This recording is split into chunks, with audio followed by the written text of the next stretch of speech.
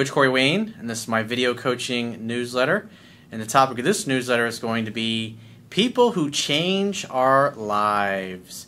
Well, we all have people that come into our life at seemingly the right time or just at a right moment when we're looking for a change, we want to make a change, or something that's not working in our life, whether it's our personal relationships, our friendships, our career, or business. And they just cause us to completely change the way we look at things, and then we slowly start moving in a new direction, and they often are very destructive to our lives and how we had been living before. But when you look back years later, you can always, it's really easy to see how synchronistic that event was, how amazing that person, how they just kind of just came in exactly at the right time when you were most open and needed to move in a new direction. I've got an email with a guy who's been married for quite some time, and he's kind of had one of those situations come up with a woman that he met, and just reading it reminds me, and I wrote a little bit about this in my book. It was the impetus that caused me to realize that I'm a little bit of fucking lie and I really need to get out of this marriage. This took place 17, 18 years ago. And I remember it like it was yesterday. There was this girl that I knew from high school, and I had become friends with her in high school, but she had a boyfriend all the way through high school, same dude, and she went off to college. She was still with him, and I lost touch with her. And then after I had gotten married, it was literally a year, almost to the week that I had gotten married, one of my best friends was getting married. And he's actually still married to this day and has a great family, great relationship. But I was out with another buddy of mine, and we were downtown Fort Lauderdale. My wife had stayed home that night, and my other buddy, I was out with him. His wife was actually the one who I met my first wife through. And so he and I were hanging out, having some beers, and I remember this particular girl, when I first seen her, she was a cheerleader in high school, and it was like my sophomore year. I had transferred there, and I just remember, it was like it was fucking yesterday, just looking at her, the cheerleaders, and it just instantaneously caught my eye, and I thought she was absolutely the most beautiful thing I had ever seen in my life.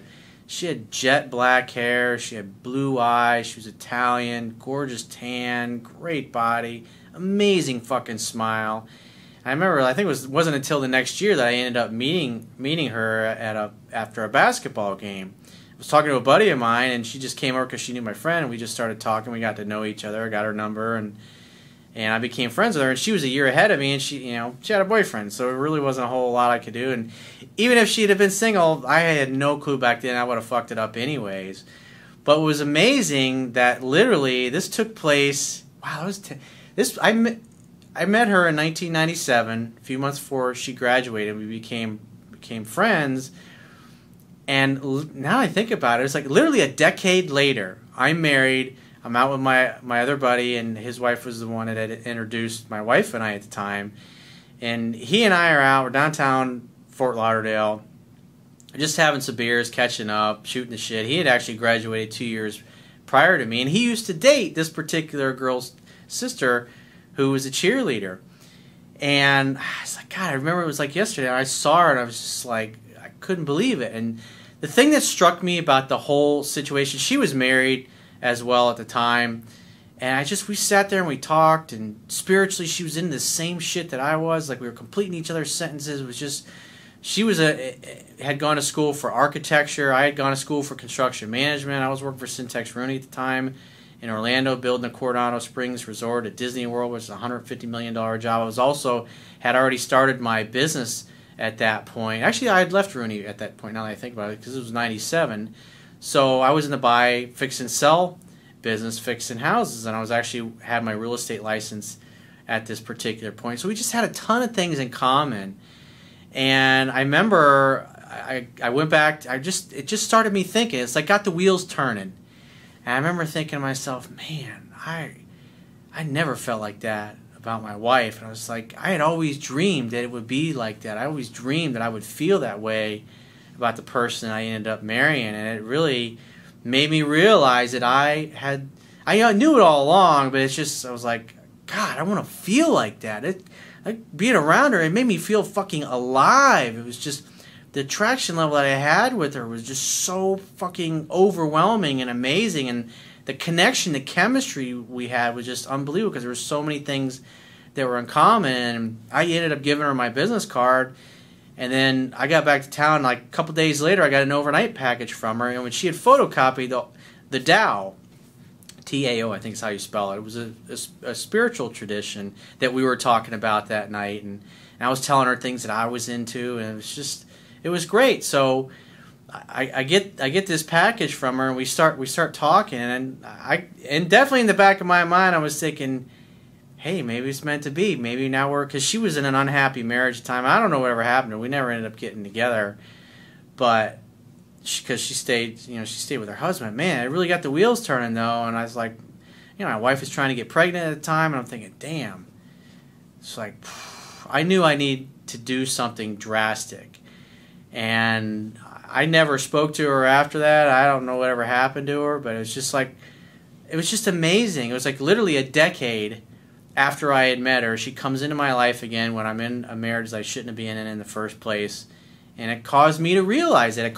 She was the catalyst for causing me to finally fucking be honest with myself about my relationship and honest with my wife. And that started me on the journey to figuring this stuff out. And it wasn't until about 4 years later that I learned enough and grew enough and became confident enough and experienced enough and strong enough to finally get to have that experience of dating a woman who I felt the same way about. And it's just, I believe that every person that we meet, we're supposed to meet. Doesn't mean they're going to be in our lives the rest of our life, but they're there for a reason. They have a gift for you, and you have a gift for them. And that's just the beauty of life. It's like the universe is always working to meet our needs. And the more your life matches and mirrors what you feel inside, the more easy and synchronistic your life is going to be. And then you're going to see the magical connection and how the world and the universe works. So I've got an update from the woman who I answered her email the other day about how men and women communicate differently, because she took what she learned in that video and went back and had a really great breakthrough with her boyfriend. I'll share that in a minute. I've got a quote that I wrote on this topic that I want to share with you. I'm going to go through her email update, and then I've got an email from another guy who's in a situation like that. It's one of those life-changing type of people that come into your life. They get the wheels turning, moves you in a completely new direction. Probably a lot of you have experienced that when you started seeking out my YouTube videos and watching them, realizing, wow, that's a completely different way to look at the world, and the way I've been doing things is not correct. And the quote says, "The universe works in magical and mysterious ways. When we become stuck in relationships, jobs, careers, businesses, friendships, patterns of living, and belief systems that no longer serve us, synchronistic events and people seem to magically show up and completely change the way we look at things. These people and events facilitate the destruction of our old lives so we can create something new and more harmonious that is aligned with and enables us to take the next step to reach our full potential. Nothing happens by accident. Everyone and everything that comes into your life is there to give you exactly what you need to nudge you in the right direction. The more you ignore your heart, feelings, and intuition, the more uncomfortable it will become to stay stuck in ways of thinking and living that are holding you back. Life is change. Growth is optional. The more comfortable and adaptable you are to change, and the more open you are to taking advantage of new opportunities when they arise, the more effortless, easy, and synchronistic life will become for you.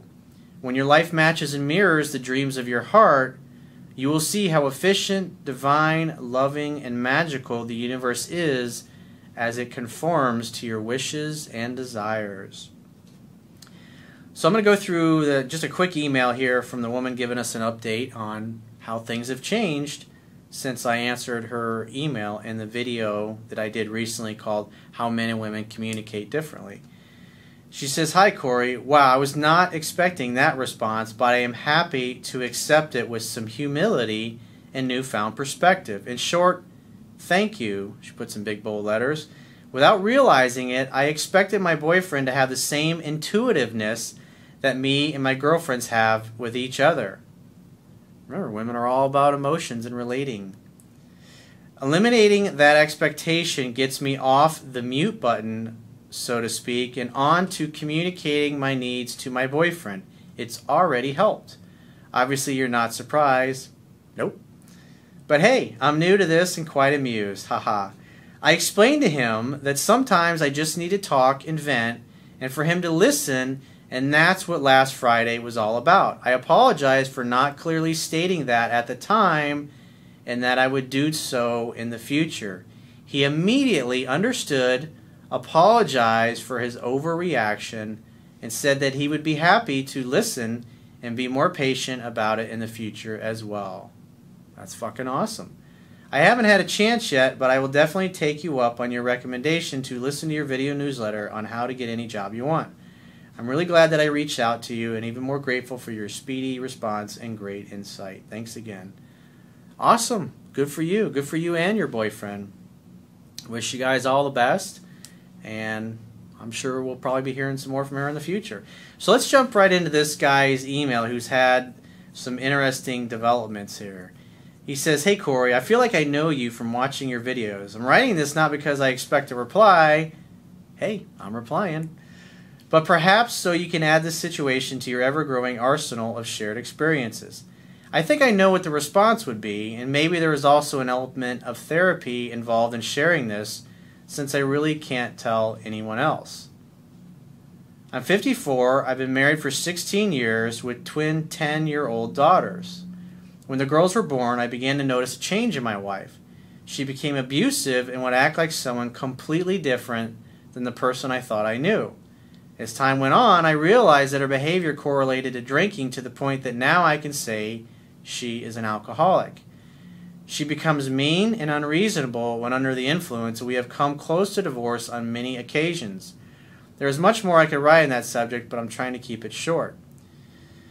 At my previous job, I changed jobs last year after 10 years. I worked in the office with a woman that was hired about 2 years ago as the office manager. When we first met, I thought she was attractive, but never thought much more about it. We had casual conversations, and I found out that she had been married for about 13 years, no kids. Not that it mattered, because, hey, I'm married also, well, with children. My thought when I heard that was, lucky guy. But that's about the extent of it. As time went on, we began to connect and found that we had much in common, including marriage problems. Remember, you probably heard me say, people who like the same things tend to like each other. Vibrationally, the universe has brought the two of you together, and you start chatting and you realize, wow, we have all this in common. She mentioned that her husband, in spite of being an Ironman athlete, couldn't put the bottle down either and was mean when he drank. I thought, that is a coincidence. In my life, I have found that there is absolutely no fucking thing as such as a coincidence. Everything happens for a reason. I believe that in my heart, and when I look back on my life, everything that's happened has magically happened at exactly the right time. It's like you just know. It's like when you meet a best friend or you meet an amazing new lover, you just fucking know the instant moment you look in their eyes and you start chatting with them. You know that that is exactly the person you've been waiting for. That's exactly the friendship or the business relationship that you've been hoping to have. Anyway, as time went on, an attraction was definitely building, and we couldn't leave each other alone. Sometimes I would pull back since I knew this couldn't end well, but she would pursue me in such times. Then she would get uncomfortable with it and pull back. Both of us trying to fight the attraction. We would make lunch dates and flirt and hold hands, and at some point I realized what a huge void existed in my life. I had subconsciously learned to turn off the affection and love emotions in my life, except for my kids, of course. A lot of fucking people do that. They think, oh, I'm just staying in it for the kids. I talked to a guy today who'd been with his wife for 30 fucking years. Very unhappily married. And he finally, after about a decade ago, instead of leaving his wife, he had a mistress on the side. But he's in the process now of finally getting a divorce because he's had some epiphanies. And it's like everybody has something that happens that makes them realize this shit just ain't fucking working. As much as you may want it to be, it's like you can't force your heart to feel what it doesn't feel. And that's what I realized about my ex-wife. I loved her. She's a great fucking gal, beautiful, a lot of fun. But I just, internally, it just wasn't there. She's 42 years old, sexy as hell, and with a personality that everyone loves. At some point, I knew I was in too deep. I thought about her all the time in spite of our situations. Our relationship only went so far, though. I believe she felt too much guilt over it and wouldn't go that extra step. You probably did a little bit of over-pursuing at times as well, because you obviously didn't know about my work at that point. But maybe it's for the better, because you never know. The guy's an Ironman athlete. He could show up drunk and beat your ass or shoot you, or like, God knows. It's just better not to get involved with people that are married. You just never know how the other spouse is going to react. He says, I was all in and entertained the thought of both of us divorcing and then dating. He says, man, what a fantasy that is, huh? I didn't care that it was a long shot. I was in love with this girl. She has since left that company as well, and we text occasionally, but it's not going to be anything beyond that. I'm self-confident around women. I have many goals, and one of which is starting a band again. He says, that's right, just yet another musician. Well, repetition's the mother of skill. If you really love it and you really have a passion for it, do that. Do as much playing and performing as you can. Just trying to get a little bit better every day. I stay in shape and I work out nearly every day, and I have a great well-paying job that I enjoy and has great upside. I love my kids, and yes, I still love my wife, but not in a romantic way. So in other words, you guys are roommates. I provide a nice home for my family in an upscale neighborhood, so I should be happy, right? Well, if you're not in love with your wife romantically, you're simply roommates. And obviously, you want to be with a passionate lover who's also your best friend. Well, I still love the other woman. I think about her constantly in spite of my best efforts to rationalize the situation. That about sums it up, and I doubt if there is a new one. This is a new one for you, but I thought I'd share it anyway. Well, if I were you, because obviously you wrote this in, I would never call or text this other girl that you're in love with. If she reaches out, assume she wants to see you and invite her out. Hang out, have fun, hook up. But the reality, the big elephant in the room is that you're not in love with your wife. You love her, you care about her, but obviously if she ain't going to quit her drinking and ain't going to give that up, if she loves the bottle more than she loves you, you're not happy, you're not fulfilled, you're not getting your needs met. And the bottom line is you obviously feel something for this other woman that you don't feel for your wife, and you may have never felt for your wife. I mean, that was the epiphany that I had. One of my old business partners, he got married when he was 21 to his first wife. And he was like same exact situation as me. And he was like, I gotta get out of this. I can't do this. And like literally as he was about to tell his wife that I'm fucking out of here, she goes, I'm pregnant. He's like, oh, I can't be a fucking jerk and leave her. And so he stayed married to her and had a daughter, had his daughter, and then he later had a son with her. And then after about 12 years, he's just like, I couldn't do it anymore. He's like, I finally left. And he was a musician back then, and he partied like a rock star for several years. And he was about 33, I think. And then one night he was playing a gig, and he saw this girl who, she was 18, and he thought she was the most beautiful thing he'd ever seen in his life. And he was telling me that on their very first date, she came, I think his car was broken down or something like that. She had to actually come over and pick him up. So she comes to his house, and he opened the door, and he says, like, when I opened the door, dude, he's like, I thought I was looking at an angel. It was like sent from heaven. And he's pretty much been with her ever since. And that was over 30, 33, 34, 35 fucking years ago.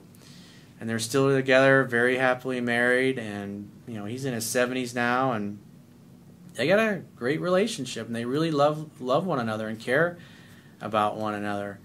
But, you know, he stayed in it for 12 years. But some things happened, and he finally got to a place where he was honest with himself. Just the same situation that I was in. If my wife had gotten pregnant, I might not even be here doing these videos. Like, God knows where my life how my life would have been different, obviously, if that would have happened.